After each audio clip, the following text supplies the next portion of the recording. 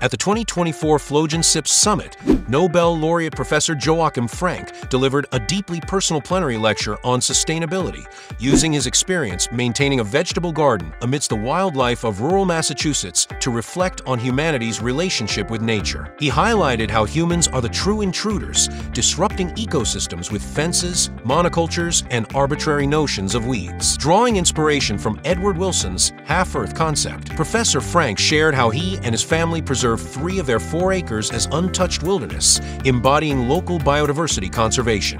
While acknowledging this small-scale effort, he took a sobering view of global sustainability, calling it a defensive stance in an unsustainable economic model.